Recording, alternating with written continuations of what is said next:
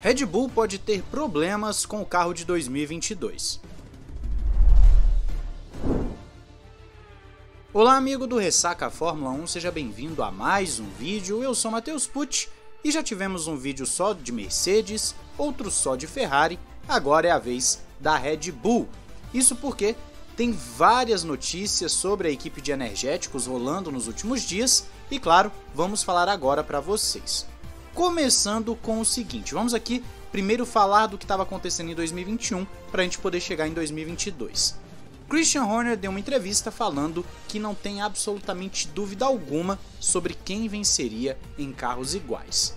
Na matéria que você confere aí na descrição, ele falou que independente de ser no carro da Mercedes ou da Red Bull, Max Verstappen venceria Hamilton de qualquer maneira.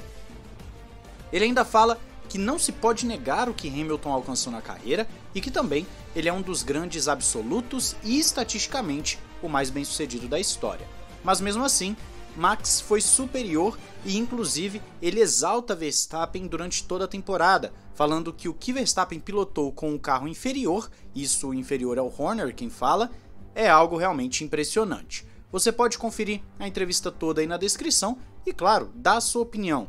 Horner tá exagerando um pouquinho, ou você concorda com ele de que o Verstappen venceria em qualquer circunstância? Você acha que o Verstappen já tá nesse nível de bater o heptacampeão independente do que aconteça? Diz aí nos comentários.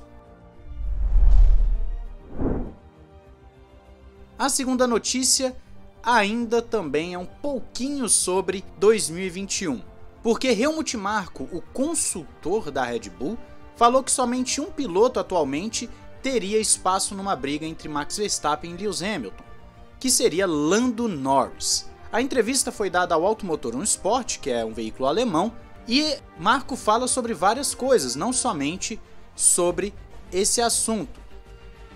Ele acredita que tanto Mercedes quanto Red Bull devem chegar como favoritas para 2022 porque eles têm pessoal, tem potencial e continuidade. E ele acredita que o duelo deve ficar novamente entre Verstappen e Hamilton, mas Norris seria o piloto mais próximo em termos de performance.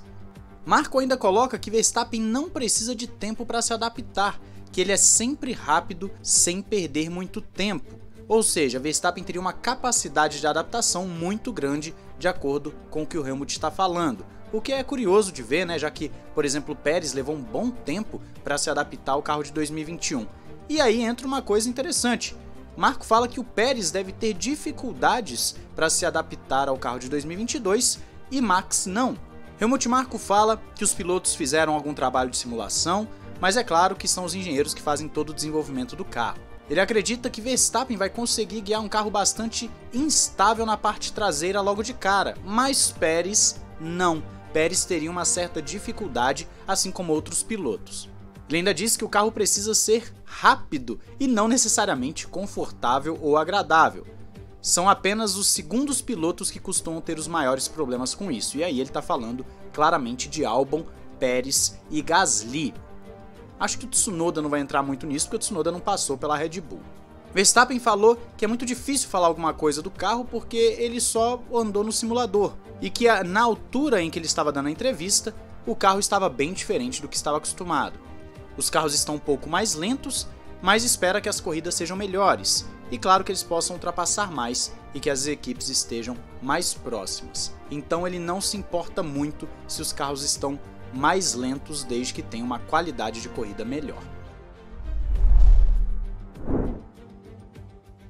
Outra coisa legal sobre a Red Bull que nós podemos falar aqui é que a Honda elogiou bastante o Verstappen e o feedback dele, falando que todos os pilotos do grupo Red Bull deram bastante feedback sobre o motor, mas o feedback do Verstappen em específico foi crucial, foi algo fora do comum, então dando aí um indicativo de que Verstappen é aquele cara que consegue ajudar bem no desenvolvimento do carro. A palavra utilizada pelo chefe de automobilismo da Honda foi que o feedback de Verstappen era particularmente inestimável, conforme a matéria que você vê aí no motorsport.com.